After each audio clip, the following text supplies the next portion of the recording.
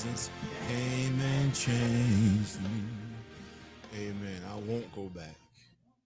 Can't go back to the way it used to be.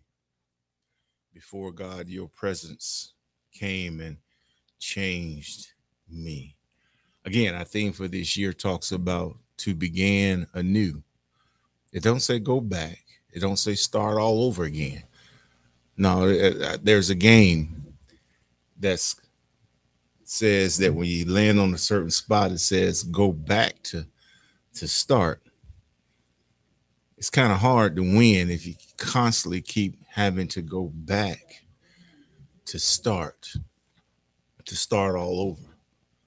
I'm glad I serve a God, Peggy, that finds me where I'm at, dusts me off, washes me. Talk to me, David.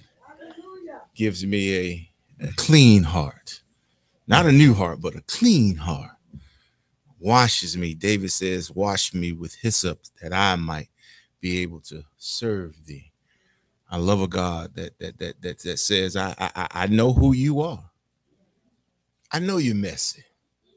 I know you got issues, but I'm able to take those issues and make them blessings. I'm able to take what the world sees as unworthy and make it worthy. I'm able to take the unrighteous and make them righteous. I'm able to take the sinful man, give him a testimony that God still cares. I wish I had some folks that felt like me. I know most of y'all have been saved all y'all life, ain't never did nothing wrong, ain't never had no issues. But I thank God that God will use me anyhow. Again, for those of you who are watching online, we ask to make sure that you have your communion, that you're ready, your juice, your crackers, and want to make sure that everybody has theirs. Sister Ducksworth. Okay, make sure everybody got their communion so that immediately afterwards we're able to commune together. And you will get a little bit more insight through our message for this morning. If you have your Bibles, I'm not going to ask you to stand because I try to normally, if it's the Lord's will, limit the number of verses.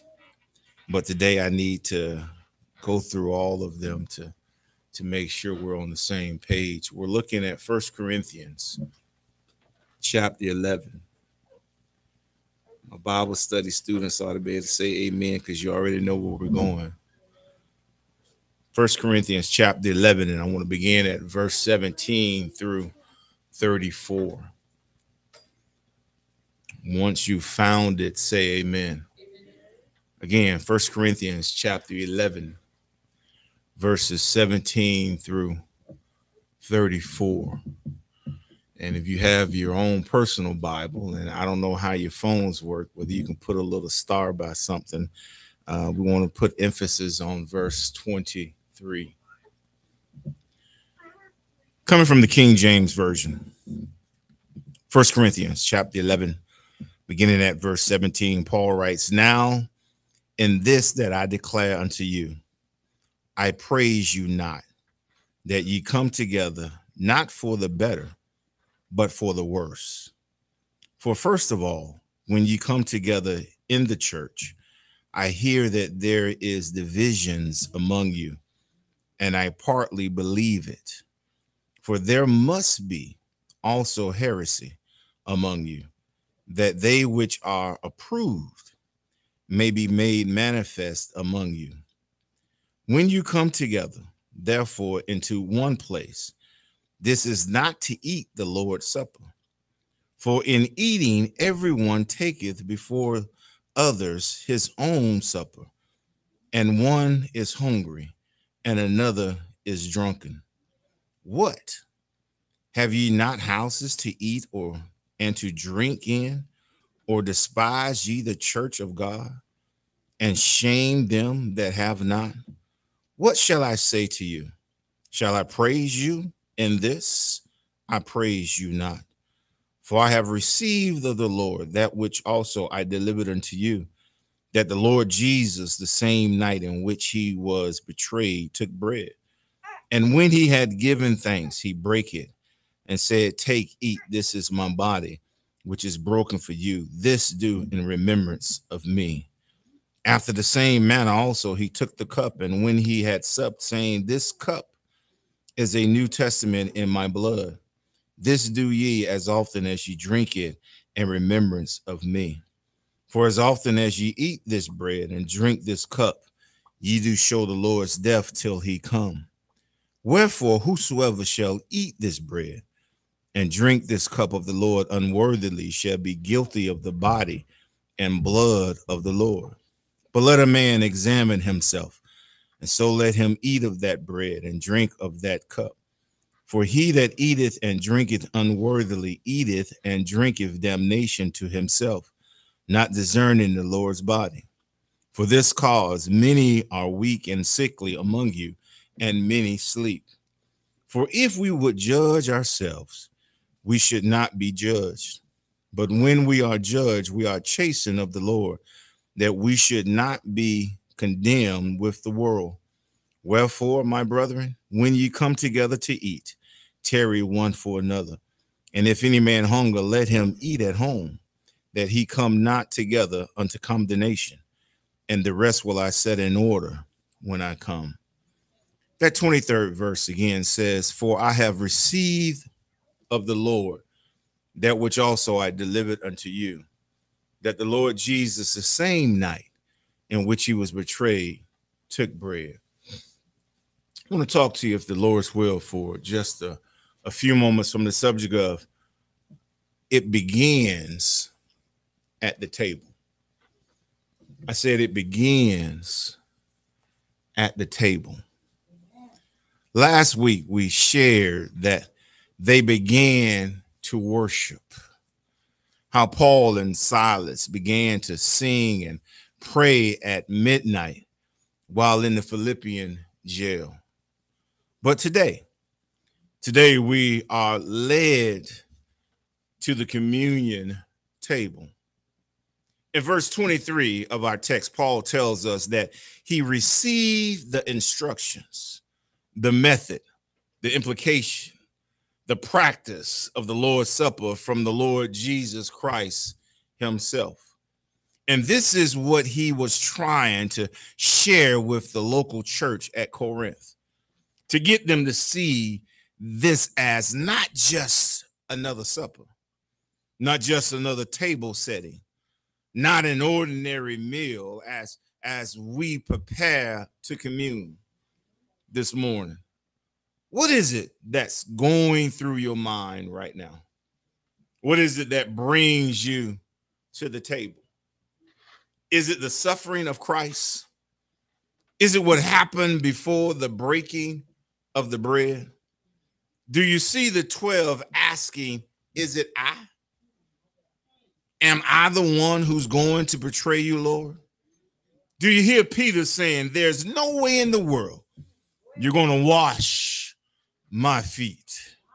Or Jesus telling him, tonight, Peter, you're going to deny me 3 times. Is it Jesus saying that this is my body and my blood that is given for the remission of all sin? Or maybe, just maybe, it's Jesus saying, do this in remembrance. What thoughts? What races through your mind? What is it that pricks your heart this morning? Is it the acts of salvation and the love of God the Father, whose Son is giving of himself? Or has the table become just another table, just another custom, just another tradition, just something that we do because it's the first Sunday of the month? Think back if you would. And Anaya, this ain't for you because you can't think back far enough. But think back, if you would, to the dinner table when you were growing up. Was the TV, Peggy, next to the table? Did everyone fix their plate and then carry it to their bedrooms or the couch? Were there phones at the table? Did everybody come and eat at separate times? In the movie Jock Back to the Future, since we're doing movies today, in the movie Back to the Future, Marty goes and he visits his grandparents' house. And at his grandparents' house, he sees where they have taken the TV and put the TV on a cart with wheels, and they wheel the TV in next to the dinner table. The family gets all excited, brother Dwayne. They can watch TV and eat at the same time. But I need you to see something. I need you to understand this small action, this simple practice will cause families all over the world to lose their center. The meaning of the table becomes lost. But can we begin anew? Can we bring the dinner table, family prayer, family conversations? Can we bring family dinners back? The true meaning of communion, sharing and loving. Webster defines communion as a group of people sharing a profession, intimacy, closeness, harmony, unity, a oneness. Yes, all of the things that are now missing from the table. Again, once they get a certain age, Sister Terry, we let them decide when they want to eat and what they want to eat. Come on, y'all. Y'all might as well, amen. I know y'all, we got these new houses in here, new families. Mama fixed dinner, and if you didn't eat, when everybody sat down to eat, you didn't eat. And if you didn't like what she cooked, come on, y'all might as well be honest with me. I know y'all new mamas. You know, I got a new mama in my house. You know, little Jock say, I don't want that. I'm gonna fix a hot dog. You want a hot dog? Again, I'm like, wait a minute. That's roast. There's fried chicken. No, I want a hot dog. Nada says I want to cook a hot dog. Again, what have we done? We take our plate, go up the stairs, eat. No, y'all, we ain't got no stairs in my house. We take our plate. We walk over and sit on the floor in front of the TV. Amen, somebody. Our kids fix them something besides what we have cooked, and they take it and go back to their room. We've lost the importance of the table. It's all the things that are now missing from the table. But today we'll see that it truly, everything, love, everything, worship, everything, a sense of respect, everything, my commitment, everything, my salvation, everything begins at the table. To begin anew, let's go back, if you would, to the question we asked. What memories does coming to the communion table bring? Now, remember your family table, if you would. Are you able to see what's missing at your table, at your house? What is taking the place of coming together as one? What have you allowed to creep in? What has stolen our hearts, our oneness, our relationship with one another, as well as our relationship with our God? Paul starts by saying they gathered not for better. but for worse. Paul starts this message by saying they gathered not for better, but for worse. 1 Corinthians 11, chapter verse 17. He then says, when you come together, verse 18, that word together. When the last time you sat down and had a meal with your family together? No phones, no TV. You see, that's why I like, Brother Nate, the old houses. Sister Terry, the old house, they had a dining room. There was no TV. In us's houses, the dining room was a separate room. And back in the old days, we didn't have one TV anyhow, so you didn't even have to worry about the TV being anywhere near the dining room. Dining room is for dining. Job. You know, we got. I know some folks who don't even have tables in their house no more. They just eat wherever they gonna eat. I ain't talking about nobody. Somebody said I ain't gonna never invite him to my house no more. They ain't got no dining room. We just eat. What we gonna eat? We got them little tables that you, what do you call it? Tray table. Yeah, you know.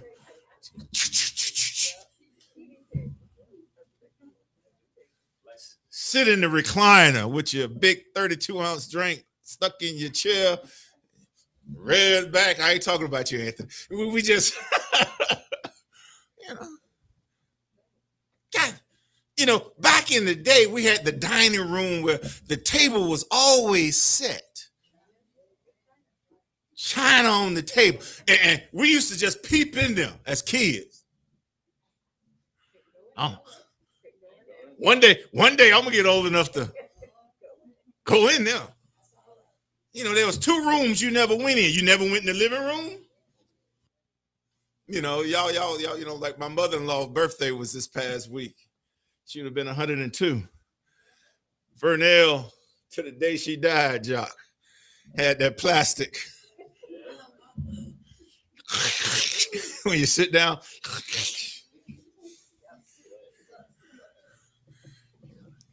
you buy new furniture, and the first thing you do is go get some plastic and put on your furniture and put it in the living room. And your kids used to go by. Don't you touch that couch. I'm just looking. But again, look at how Paul says that we used to gather together for better, but now we gather together for the worse. When you come together. Yes, it's almost like he's asking, what has happened to the Pentecostal spirit when the church was with one accord? When they had all things in common. Acts, the 2nd chapter, verse 1. And then when you look at verse 41 of that chapter, it says, and they continued steadfastly in the apostles' doctrine and fellowship and the breaking of bread and in prayers. Together. What happened to together? When we as families sat around the dinner table as one. What happened when we came to the church to worship and serve the Lord as one? What happened to us living the doctrine that we have been taught all of our lives with one personal agenda, with no personal agenda, but the agenda of being about kingdom building? When there's no cliques in the church, no big I's and little U's, how did we mess this thing? How was it that we allowed selfish desires to creep in? Solomon said, a little sleep, a little slumber, a little folding of the hands to rest, and poverty will come upon us like robbers and won't like armed men. Proverbs 6:10. When the church becomes comfortable. Listen now, I said when the church becomes comfortable. When we no longer press towards the higher mark. Philippians 3:13 and 14. The church at Corinth was first praised by Paul. Listen now, for their steadfastness. 1 Corinthians 1, 3, and 5. But now Paul is saying, I praise you not. You've become lukewarm. Your testimony is no longer the same as 1 Corinthians 1 and 6, where Paul says, even as the testimony at Christ was confirmed in you. Then he says in verse 7, he says, so that ye come behind in no gifts. In other words, they were a church that was powerful in the gifts of God. And in their works were unmatched by anybody. Their worship and service was spirit-led. But then their worship became old and stale. Old habits started to come back. The Lord's Supper became just a part of the Passover feast, a tradition. Things became common and communion. The Lord's Supper, the coming together, the Holy Communion spirit was totally lost. Yes, together. Whatever happened to being together? Think about how your family dynamics might change if you just started having dinner every now and then together.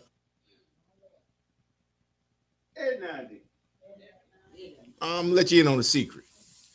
I don't care where your kids live and how far away they move. Make it a point of saying on this day, we having dinner together. I ain't saying I'm perfect, Sister Terry, but there's a rule in my house. First Sunday, I expect y'all to come to my house, have dinner. I expect to be able to look in your face and see you, ask you how things are going. I want to text you. I want to see you. I know that come April, 4th Sunday in April, Peggy, I know I'm eating it. 4th Sunday in April every year.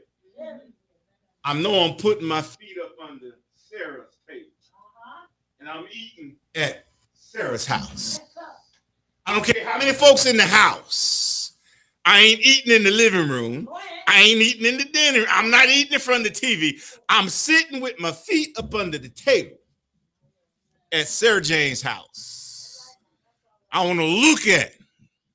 No, she ain't gonna be eating. She sit over there on her little chair. I bought her behind the bar in the kitchen. But I can see, I want the family to come again. What has happened to together? Happened to together. We wonder why when we get old, our children act the way they act. Again, somebody walked in the house yesterday and asked me, must not be nothing on, no sports. Why? Because I'm sitting there, Sister Terry, while I'm studying, I had to sit my stuff down, Peggy, because I had to hear her say, y'all don't act like my children no more. I had to hear Sidney Poitier say, Willie, don't do it, Willie. I had to hear that. Anaya says she's never seen it. I had to watch The Raisin in the Sun because there's something about the family dynamic. When the family starts to break up, it's because we no longer sit at the table together. The church has her problems. Paul said that there's division in heresy. Why? Because see, those who can bring most stuff to the table, they eat all their stuff, Peggy. And then there are folks who don't have, so they go home hungry. There are folks like Sister Simmons who brought 2 bottles of Jack, and she done drunk all of it, and ain't nobody else get no Holy Communion. I don't know where that slipped out. I don't know where that came from. Paul said, some of y'all coming and getting drunk. You're coming for the wrong reason. Yeah, I know y'all don't watch the movie First Sunday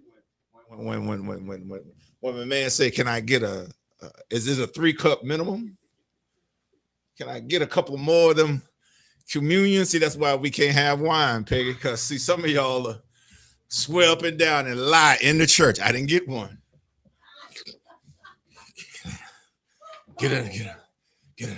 Again, Sister Terry, the old church, Sister Terry, we not only marched around, but some of the old churches, they would actually fix the communion cups and put them in that little section on the back of the pew. Y'all didn't even know what that was for. But see, now we can't do that because see, some of y'all would be pew hopping.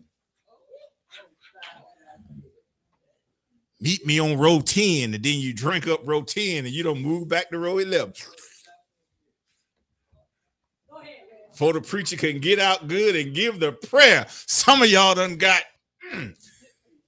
little, what's the new word we use, Anaya? We done got lit. You ain't shouting because the Lord, the Holy Spirit, you shouting because you done had a little bit too much. Talk to me, Fred Sanford. Ripple done started rippling. Paul says, but when we come together,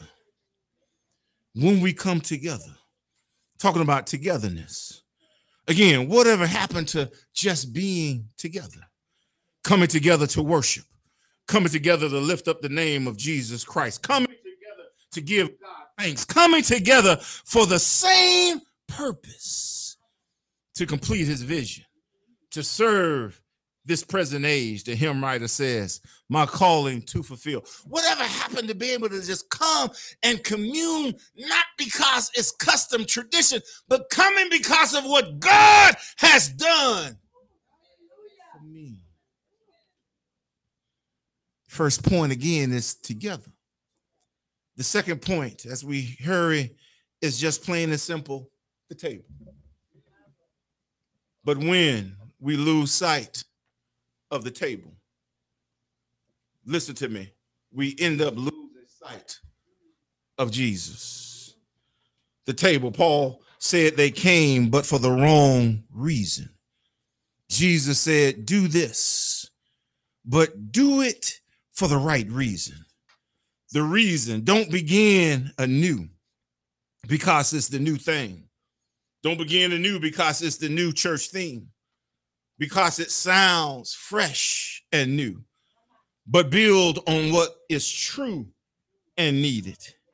Build on what has brought us some 32 years. Build on that which our hope is based upon. Paul reminds them by saying, for I have received from the Lord what I also deliver unto you, that the Lord Jesus on the same night in which he was betrayed took bread. Yes, when we lose sight of the table, we lose sight of Jesus. When we take away the true meaning and purpose of the table, we lose sight of Christ. When we lose sight of the table, we lose sight of oneness and brotherly love. I said, when we lose sight of the table, you lose sight of all that God has done for us. Yes, when you lose sight of the table, you're just plain old simple loss. Paul said, I praise you not. Verse 22, and then he reminds them in verse 23, I have received, and now I give it to you. That when you come to the table, yeah, I wish I had Sarah here this morning with me. Mama would make sure that we washed our dirty hands before we sat at the table. That we didn't come just any kind of way to the table. That we gave thanks to God for what we were about to receive. Yeah, I'm talking about the table. All things that we have lost. Yeah, as we stand before the table this morning. Yeah, when we come together, therefore, into one place. This is not to eat the Lord's Supper this morning. Verse 20, notice when you come together in oneness, when your heart and mind is made right, when your soul is at one accord, when the Spirit of the Lord, when you're prepared for true and honest worship, when your hands and your hearts are clean, come to the table. Paul writes not to eat the Lord's Supper, not to eat a meal, not out of tradition, a church's custom. Yeah, but because it's expected of me. No, these are not the real reasons to come to the table. It's not a supper, but it has a special significance and meaning. Listen to Jesus as he says, do this, not eat the meal. No, this ain't a happy meal, not a ritual, but sit. I said, sit at the table. Allow the Spirit to pour out over you. Feel the love of our Father. Take my body, which is broken for you, sacrificed for my church, for you are now a part of my body. Take my blood and drink of it. Allow it to flow over you, to wash your hearts, wash your souls, white as snow. Yes, drink, for it is being shed for the remission of all sins.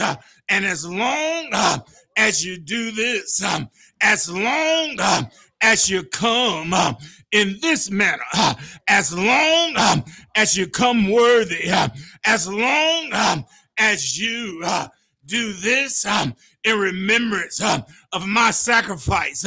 One day, I said one day we'll do it anew. Yes, we'll do it anew in my Father's house, for I'm coming back for my church. I'm coming back for the believers. I'm coming back for the blood washed, the holy redeemed, those that have been made righteous. I'm coming back for those that show up at the table, welcome guests of the Father. I'm glad. I said, I'm glad that the God I serve, his son, he gave his son, and it was Jesus that gave his life. He died. I said he died out on Calvary, shed his blood that we might be redeemed. Died. I said he died. Gave his hands to the nail, his feet to the spike, his head to the crown of thorns, his side to the sword, his back to the cross. He died. I said he died. Laid his head in the locks of his shoulder, buried in a borrowed tomb. But early, good God Almighty, early Sunday morning, he got up with all power in his hand. And it's the same Jesus. It's the same Jesus that told them that we're going to do this thing, this communing, this coming together in my Father's house. But we're going to do it new. In other words, we're going to do it when all God's children are sitting at the table. And I don't know about you today, but I'm so glad that they can't pass the tray until I get there. They can't break the bread, Peggy, until I get there. They can get their seats all they want to. Let y'all in on the secret. I don't know how it works at your house, but Peggy, at my house, I got a seat. Every time the house is full, put the extra leaf in the table. Y'all know how we work it in black houses. Pull up the extra chairs. You know, the table don't come, Peggy, but with some 6, some 8 chairs. So you pull up the extra chairs. Mama asked me the same question every time everybody gathers at my house to eat. You're not going to get up and get a plate? I said, Mama, my joy is watching everybody else get served first. I ain't worried about eating because even if all the food gone, Peggy, there's some stuff in that white thing in the garage. Yeah, y'all don't get that one. Y'all don't get that one. I ain't worried about eating. And I ain't worried, Peggy. I ain't worried about no seat. Because when I walk in the dining room, again, when we come together, we're going to go in the dining room. Ain't no TV. Ain't no cell phones. Going in the dining room. And when I go in there, Peggy, I see how everybody done got their seats. I see that little short man from Mississippi sitting down there at the end of the table. See my mama sitting next to him. I see Candace and her crew over here, Anthony and his crew over here. I see Georgia and Naya sitting opposite sides. I see Alex sitting on this side. I see Stephanie walking around. I see everybody sitting in their place. But there's a chair, Sister Terry, at the head of the table that nobody has sat in. I wish I had some praying for. So I'm glad today that no matter how long it takes, baby, that when I get there, I don't need to look for no name tag. My seat is already there. When you come to commune today, don't do it out of tradition. Don't do it because it's a ritual. Don't do it because somebody might be watching me, and if I don't take it, they're going to wonder what I done did. You know, for almost 30 years of pastoring, it still bothers me, Sister Terry, that I see folks who get up and leave before we pass out the communion because, you know, they hear that verse where it says, if you come unworthy, you eat and drink damnation. Some folks are sick. Then Paul says some folks are asleep. You know, we smart enough, Dwayne, to at least know what that means in the Bible. You know, it don't mean they taking a nap. No, they taking. Let me not be pastor. Let me not be politically correct. They taking a dirt nap.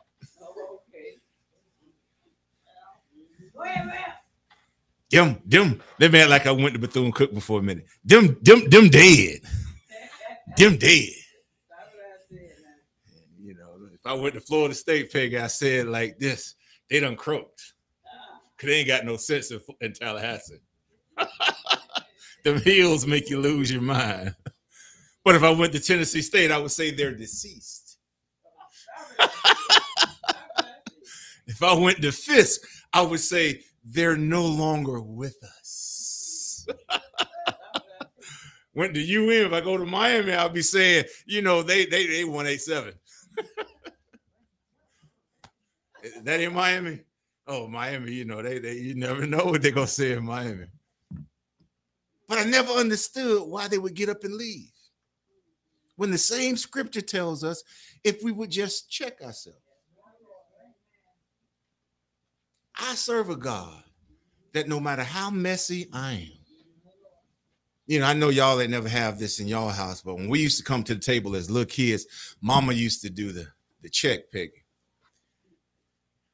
You know, because people like, you know, I got a Sister Terry that, you know, go to the bathroom and turn the water on, shh, come back out.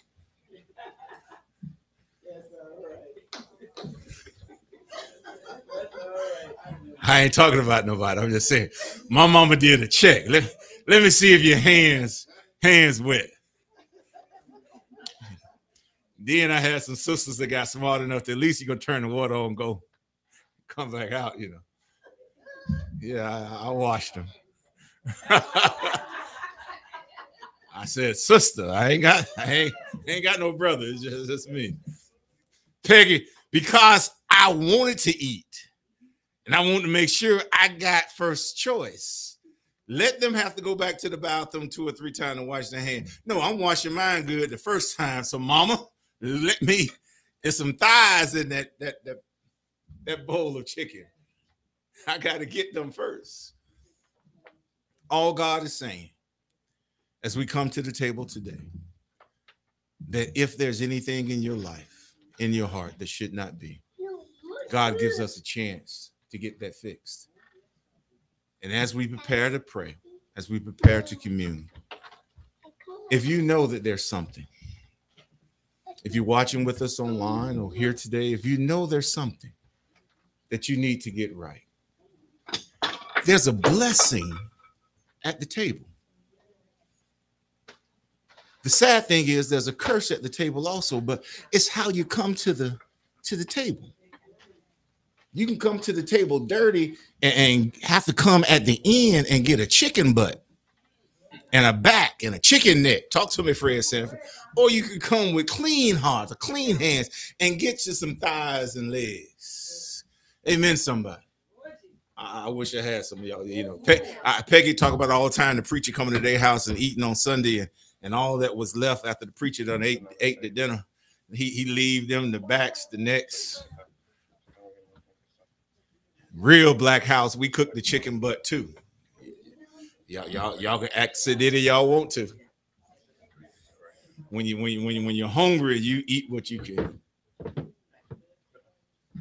A neck bone got meat on it if you try to find it. I wish I had some. Y'all rich folks in here. Y'all know, filet mignon people y'all want to. No, chicken foot got some gristle. Act sedity you want to. Pig feet got meat. You just got to know how to find it. Amen, somebody. And all God is saying that if you will come to me with an open heart. And the great thing about God is, Peggy, even if you know that you're dirty, and it's you feel in your heart that there's no way God can get me clean in just this 2 or 3 minute prayer, I'm gonna let you in on something else, how good God is. God does not Febreze. You lost me, Pastor. Febreze, you just spray it and it say eliminates the odor. No, the odor's still there. You just smelling Febreze. But the good thing about the God I serve, Sister Terry, is that his son Jesus takes his blood, covers all my dirt. And when God the Father looks at me to see if I'm worthy to come to the table, all he sees is the covering of the blood. Oh, I still got some mess that me and the Holy Spirit is working on. But right now, all God sees is the blood. Father God, we come to this time, Lord, first of all, just to say thank you. We thank you, Father, for your word. We thank you for your Holy Spirit. We thank you, Father, for allowing us to be able to come to the table. And Lord God, no matter what condition we come, even if we come as bad children before a good Father, that our brother Jesus has shed his blood that we might be covered. I thank you, Lord God, for not looking under the cover. I thank you, Lord God, for not looking under my bed. I thank you, Lord God, for not searching for my dirt. But I thank you for giving me your son who has covered me. I thank you for allowing me to come worthy of the table. Lord God, whatever it is in my life, whatever I've done, thought of, whatever I didn't do, I ask you, if you can't remove it right now, just cover me. Cover me, Lord Jesus, that I might be worthy of your blessings. Take this juice, Lord God, and give it a spiritual significance. Take this bread and allow it to be that which was broken for me. Lord God, more than anything, allow me to be a partaker of the promise that one day we're going to do this thing new and do it in your Father's house. Lord God, I thank you. In your blessed son, Jesus' name, I pray. And the church said, amen. I know it was the blood. I know it was the blood. I know it was the blood for me. Well, one day when I was lost, Jesus died on the cross, and I know it was the blood for me. He's died, but he's coming again. I said he died, but he's coming again. I said he died, but he's coming again for me. Well, one day Jesus died upon the cross, and I know it was the blood for me. The Bible says that night in which Jesus was betrayed, the night in which Judas left right after the Passover supper, Jesus ordained his own supper. He took the bread, and after he had blessed it, said, "This is my body, which is broken for you. Take and eat ye all of it." In a likewise manner, he took the cup, and after he had supped, blessed it and supped, he said, "This is my blood, which is shed for the remission of all sin. Take and drink ye all of it." He said, "I'll not drink it anymore, the fruit of the vine, until I drink it new in my Father's house." And they sung a hymn, and they marched out to the Mount of Olives. Alas, ended my Savior bleed, and did my sorrow die? Would he devote that sacred head for such a work as I? Oh, at the cross, where I first saw the light, and the burdens of my heart rolled away, rolled away. It was there